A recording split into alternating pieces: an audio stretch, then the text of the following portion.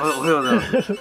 今日はですね、はい、初の盆栽世界とのコラボ動画、はい、コラボ動画ということで、実は先日安行の方に行きまして、盆栽世界さんの取材を受けたんですけども、でそこでやったのがこの長寿梅、ごめんなさい、正面こっちですね。こっちでした。ごめん、こっちでした。これを清書して植え替えをしてと、でこれがもみじの紅千鳥ってやつなんですけど、はい、初心者向けにということで取材を受けたんですけど、ちょっと時間切れでですね、もう一つこれ牢屋垣なんですけど、剪定と針金掛けと植え替えっていうのをやる予定だったんですけど、もう5時過ぎちゃってですねもう全部迷惑かけちゃったんですけど、安行盆栽村ですね、はい、ここにお世話になりまして、これを購入して初心者がどういう木を選ぶのか、どういう木を選んだらいいのか、でどうやって作っていくのかというのを盆栽世界で紹介するということで、今日はこの牢屋垣で動画を撮ってですね、4月4日発売の5月号、ここにこれが掲載されるとですね。ですからこちらは動画と雑誌が同時発売と。発売じゃないか、同時発表ですか。発表ということで4月4日に公開されている動画ですね。これはだからそうですね、本日発売です。そうですね、ということなんで概要欄のリンクからそうですね、見ていただいてということですね。購入してください。Q さんフライングしないようにということで。わかりました。気をつけます。はい、早速ですね、この牢屋垣の剪定と針金掛けですね。はい、したいと思います。ちょっとパッと見た時に、一つは4巻なんでね、本当は5巻がいいんですけど、4巻で意外とバランス取りやすいんで、これで作っていきます。今見るとこの子供の出が見えないんで、この辺ですかね。するとこの間に子供が出てきて、でこれをもうちょっとこっちに振りたいです、こういうふうにね。そうですね。はい。でもしこれが曲はちょっともう作るの珍しいんですけど、こう振っていいかなって感じですね。これがこの間に入ってきて、この子供がここで見せると。裏枝の代わりみたいな。そうですね、裏枝みたいな感じですね。そうすると全体バランスがこちらの流れになっていいかなと。はい、いうことで、ちょっと剪定の方をねしていきたいと思います。これ取っちゃいましょうか。いいですね。牢屋垣3000円。はい。初心者が3000円の木を買うときに同じ牢屋垣がいっぱいあったんですけど、なんでこれを選んだかというような説明をしていると。なるほど。はい、いうことですね。買い方、そうですね。選び方ですね。初心者の盆栽の選び方。そうですね。これも3000円。これはね2000円でした。2000円。はい。安いですよね。これね、もうね。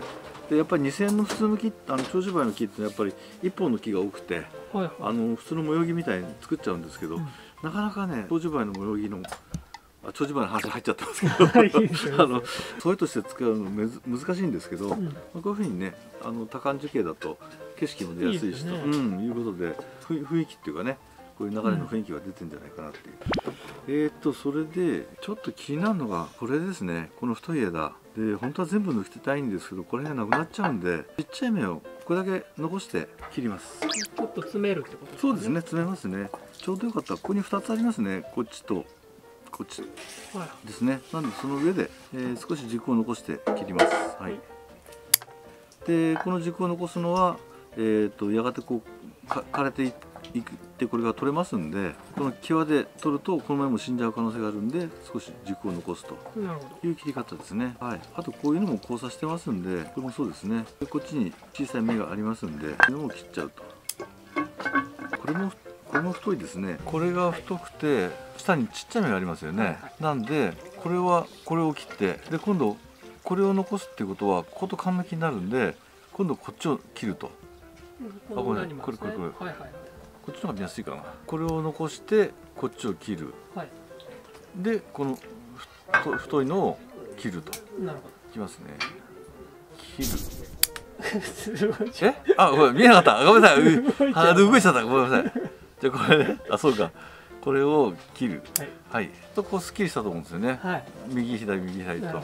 こんな切り方をしていきますということですね。手前の芽を残して先端の太いところを切っていく。そうですね。そういうことですね。そうですね。これをやらないとどんどん太っちゃうんで。大きくなって太ったりとか。そうですね。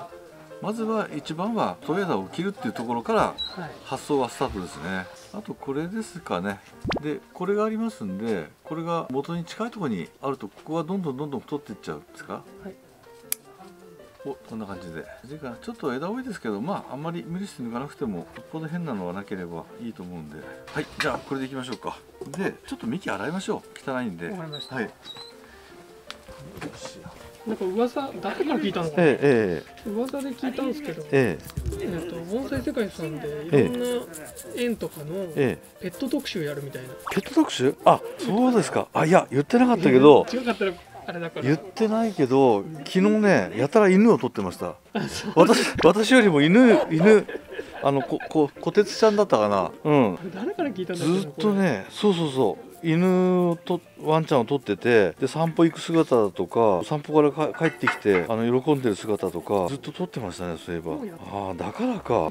やったら私の盆栽のことをそっぽほっといて、犬ワンちゃんのことずっと。人好きもぜひ。確かに。看板犬みたいなね。ああ、なるほど。当だと猫じゃん。はい、そうですね。そうか、なんかやんでワンちゃん随分撮ってるなと思って。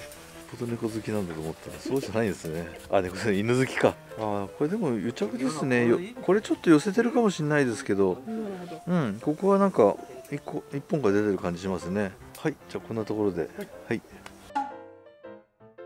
どうしようかな、太さがね。これとこれをかけますね、一回ね。こっちがいいか。やっぱりこれ先にちょっとこっちにねじりますね。はい。こっちにねじりますんで、何番だろうな。こういう多感樹形ですね。っていうものの針金ってどこからかけるか。下に刺してやっていく場合と、木と木でやる場合とあります。そうですね。だからまあこれは太いんで、例えばこの木とこの木で、この木とこの木っていうとこの木が2本になりますよね。だからそうしようかな。じゃあ思いつきましたけど、そうですね。植え替えするんであんまり刺してるっても効かなくなっちゃうんで、今言ったこの木とこの木、この木とこの木、もしくはもし植え替えしてあれば下から刺してここに太いのを1本かけて、これとこれをかけるっていうかけ方もありますよね。同じ太さなんで、下から1本かけて、下から1本かけて、太いのだけ、太いのは例えば 2.5 ミリとか、アルミ線でいうと3ミリとかっていう太いのを1本かけて、これだけにかける。でその次に2ミリぐらいの針金を、アルミ線をこれとこれでかけると。だから組み合わせる。そうですね。そういう組み合わせもできますね。でさらにこれとこれはもう1本細いのでまたかけるとかね。はい。どっちでもいいんですけどね。植え替えするんで今言ったあんまり刺しても今度浅く切っちゃう可能性があって、これ汚くなる可能性があるんで、これとこれとこれとこれと。はい。1.8 ミリにしましょう。そうですね。初心者向けですからね。動線はかける枝の長さの 1.5 倍。はい、そうですね。そうですね。学んでおります。はい。太い方は 1.5 よりちょっと長め、細い針金の場合は 1.5 だと思って長すぎる場合があるんで、目安は 1.5 って言うんですけど、意外と太いのはね、かけていくと足らなくなっちゃう時あります。なるほど。これとこれをかけるよってイメージで、この1.5 倍ぐらいですね。でこれも 1.5 倍ぐらいですよね。で果たしてどうなるか巻いてみて、ちょっと余ると思うんですけどね。そうですね。ちょっと余ると思いますけど。足りなかったら困りますもんね。そうなんですよね。基本はできるだけこう正面に針金が来ないようにしたいということがあって、両側から回していくということと、ちょうど都合がいいのはこれをこうねじりたいんですね。こうねじりたいってことはこう巻いていきたい、半時計回りって言うんですけど、それが両方今回できるんで、これで巻いていくという太い方からですね。で針金は斜め45度と、枝を巻き込まないように、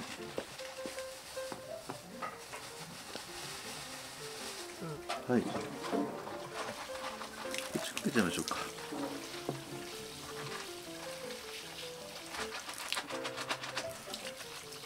これね、結構反対向けでやるの難しいんですけどそうなんですよ。動画向けに配慮してそうなんですけど、逆向きでやってもらってる針金かけまだいいんですけどね、剪定は怖いですよね。剪定は怖いですね。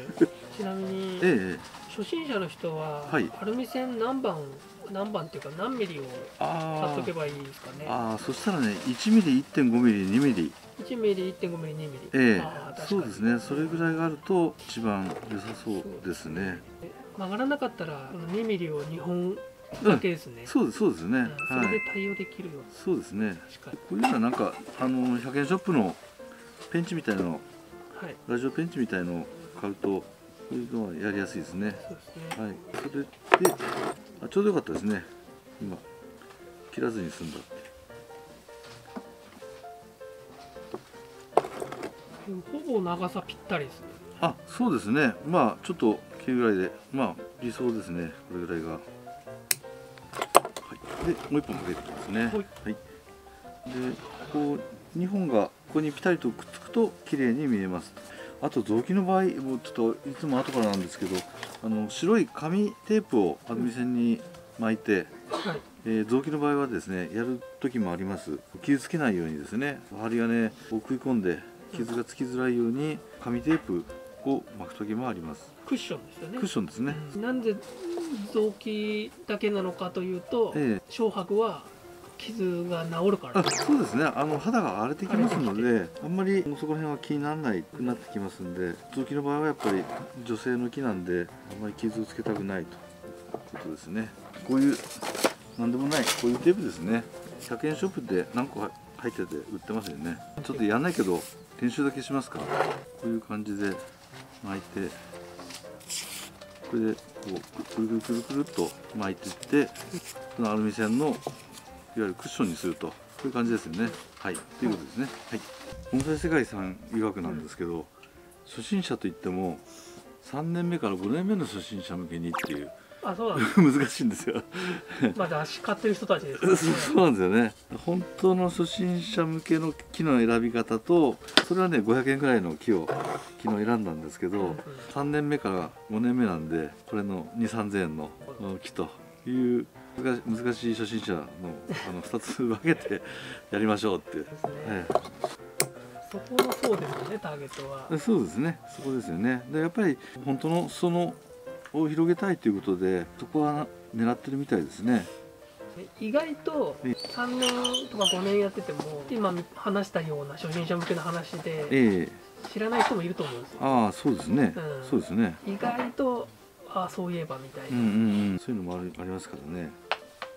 小白のやつに紙テープ巻いてありますね。巻いたら恥ずかしい。なんか恥ずかしいじゃないですか。恥ずかしいしね。なんか雑木に銅線巻いてね、すげえなみたいな。って感じがしますもんね。しますよね。別にいいっちゃいいんですけど。いいんですけどね。これですね。これは揃ってますかね。比較的珍しく上手にできましたけど、綺麗に2つ揃ってると思うんですけど、こうするとそうですね、そうですね。で上でこの枝とこの枝にちょっと掛け渡したっていうことですね。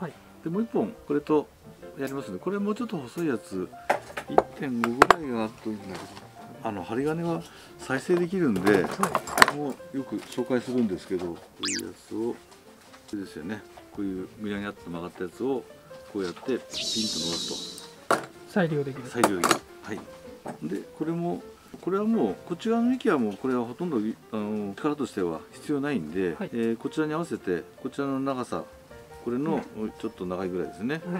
もう目安にかけていくと。でこれは途中で終わっちゃっても構いませんので、これもだから太い方に1回2周ぐらいしといて、1周はい、これぐらいしといてですね。そうすると固定されますんで、ここからこっちの細いやつにかけていくと。なるほど。でね、こういう針金はね、下から持った方がいいですね。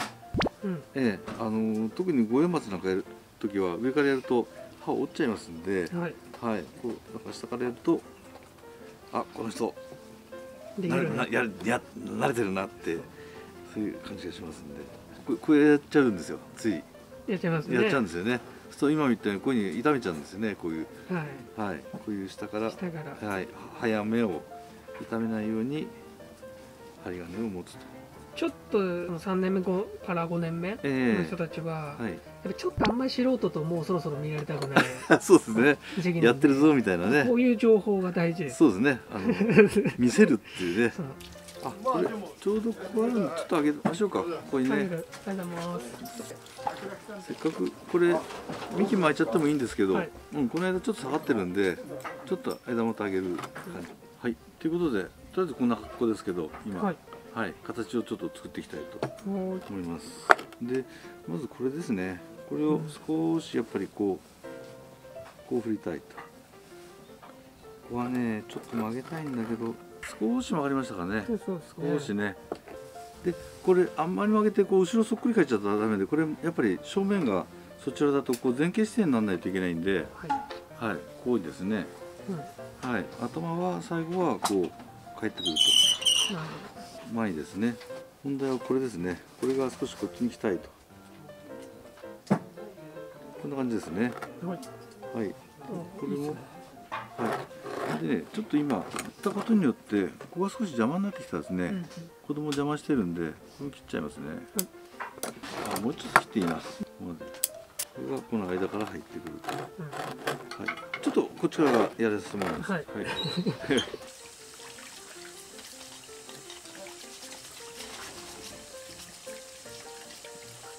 こういう小幹を少しこう、ゆすらゆすらと変化があった方がいいですね。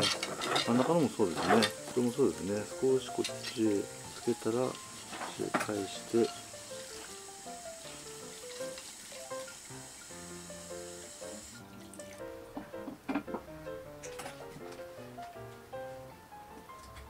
こうやって見たときに、これ、ちょっと振ったところですね。先ほど言ったこれが見える。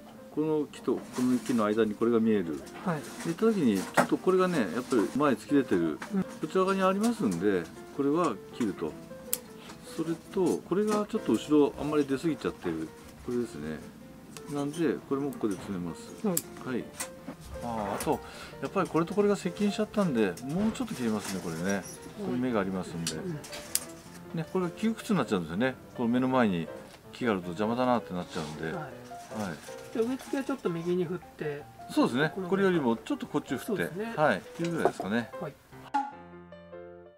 で、問題は鉢ですね。こういう鉢がいくつかあるんですけど。これ面白いですね。うん、これ面白いんですよね。書いてありますかね、落款が。ああ、そうだ。宝生さん。宝生さん。うん、カモみたいな松。そうですよね。これ可愛いですね。可愛いんですよね。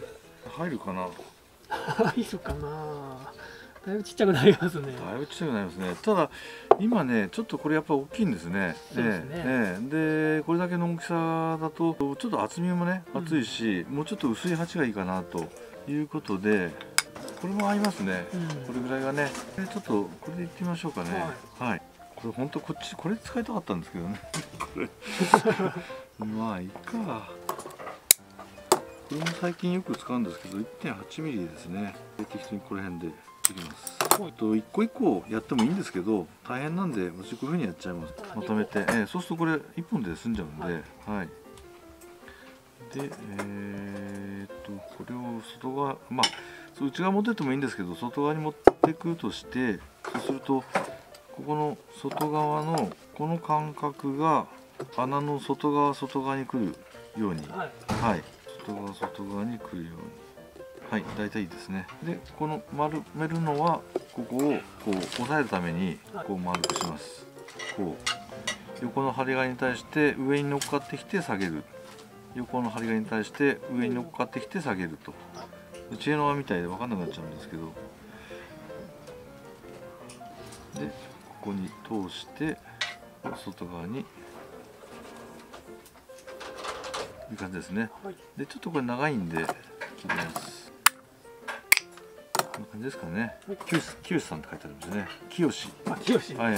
お二人ぐらい私知ってる人いるんですね。蓮田の方の方と秩父の方の方と。なんか味のある鉢です。いいですよね。手作り感があって。そうですね。やっぱりね、こういう字が落款が書いてあるこちら側正面って、よく言います。ただそうは言うんだけどやっぱり見て、まあこういうのがね気になったりとかこの辺もちょっとありますよね。まあ別にこれはこれで味として見てもいいんですけど、最終的には一番綺麗なところですよね。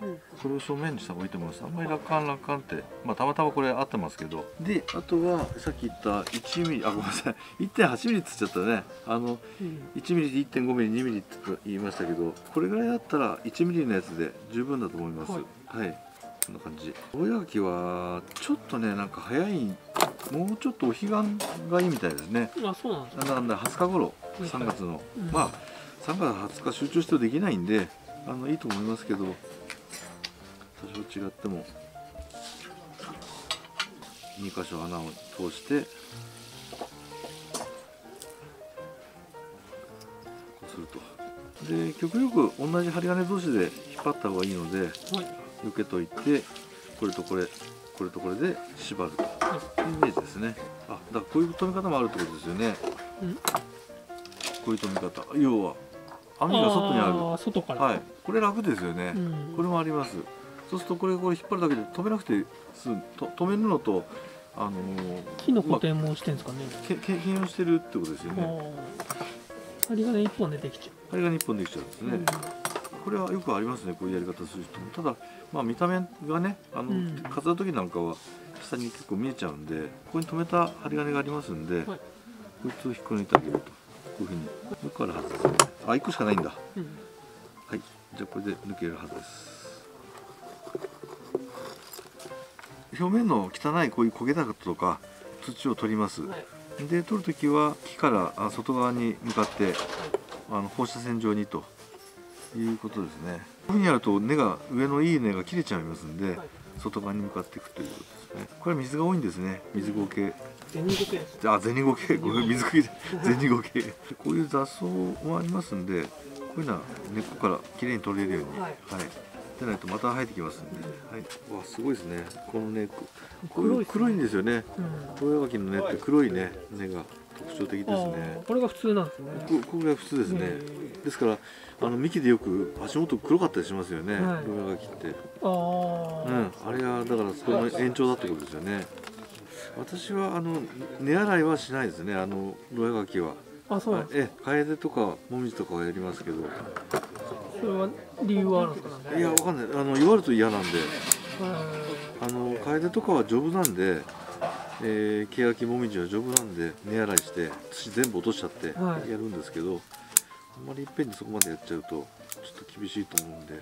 ロウヤガキは、そういうの辺の樹種に比べてちょっと弱いイメージで。そうですね。弱いわけではないんですけど、強くはない。弱いってことでもないんですけど、そんなこと言ってますね。話がまとまらない。というかこういうイメージでいいと思います。植え替えって。土があんま入んなそうですね。入んなそうですね。多少こういうのって高植えになっても見えるんで、構わないですね。基本から言うと粗い土を下に本当に一並べっていうかこんな感じですね。はいはい。こちら流れですよね。こちら流れになるんで中心ではなくてこっちにちょっと寄せます。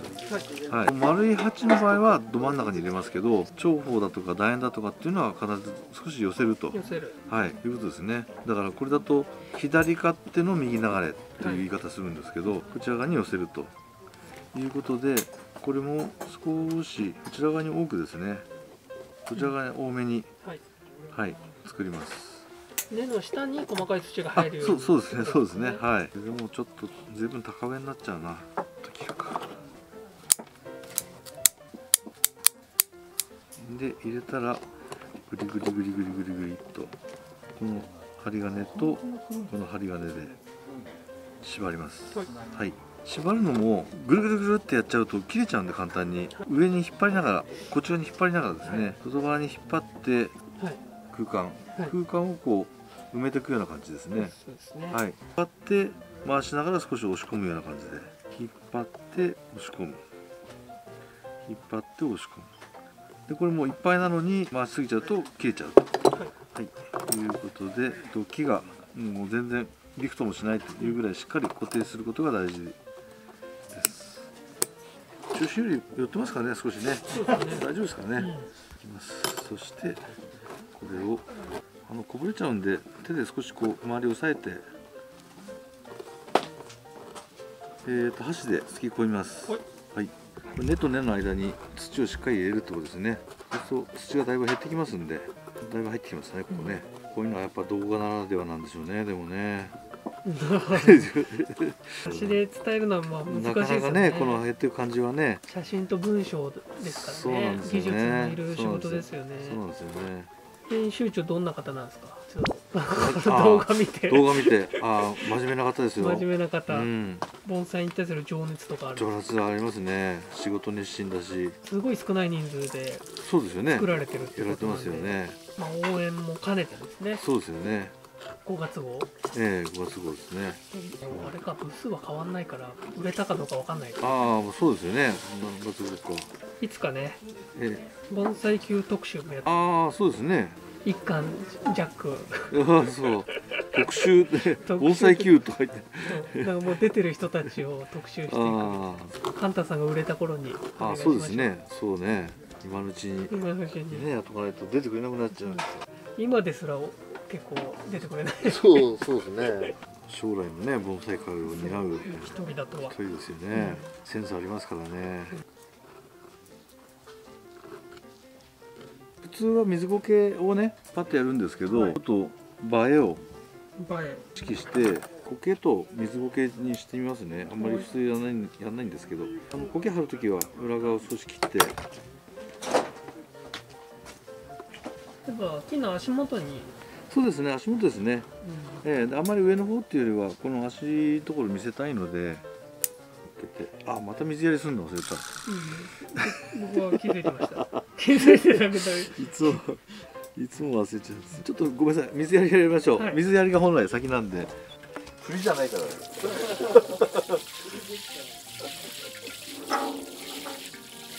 細かい土、多分今落ちてないと思うんですよ。ギリギリ。それをダーってやっちゃうと土がこぼれちゃうんで。はい。これこぼれてないと思うんですよね。今、危ない。多少はね、落ちますよ。落ちますけど、バーってやると上の方全部なくなっちゃう。そう、上の方がなくなっちゃうんで、ふわっとした水をかけるってことですね。映えですね。後ろはちょっと水苔を。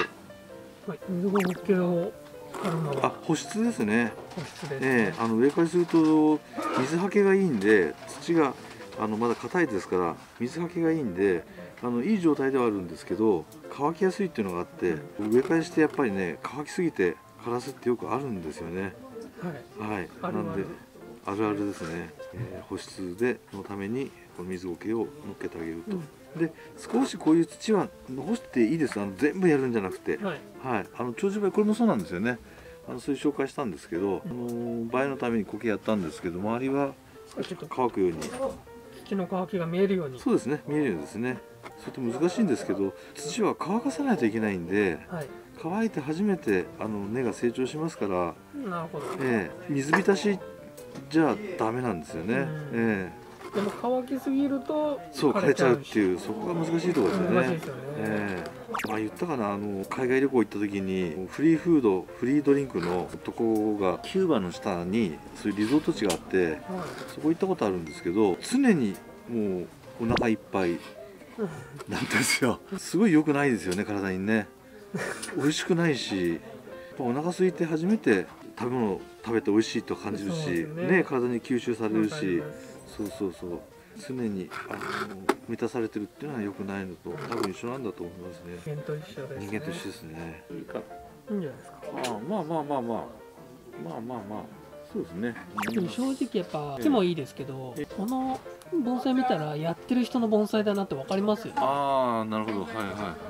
最初の姿とね、見比べてもらって、でこの鉢入ってましたんでね。鉢の大きさと針金のかけ方と見ると、盆栽ちゃんとやってる人だなってわかりますね。やってます。ちゃんとやってます。やっぱそれが僕らの見てる層はだから3年目とかですね。そうですね。僕ぐらいの人たちの。なるほど。そう言っていただけると力を上げるためのそうですね、ステップなんでしょうね。そうですね。じゃあちょっとこれで、正面もちょっと振ってね、後ろの小幹が実が見えると思うんですよね。ちょっとだから高上はまたいいですよね。ドテッとこう下に深い上じゃなくて浅上でね。カンちゃん水やり大変ですけど、よろしくお願いします、カンちゃん。動画見てですよね。バランスもだから鉢は小さい方が木が大きく見えるというところで、全体のバランスがいいと思います。太い枝もないし、ということでこれは4月4日発売の盆栽世界に5月号ですね。ぜひ皆様ご購入ください。同時掲載で詳しくは YouTube で見ると。そうですね。盆栽Qさんまたなんか一緒にできたらいいですね。そうですね。そういうコラボを考えましょう。というわけでありがとうございました。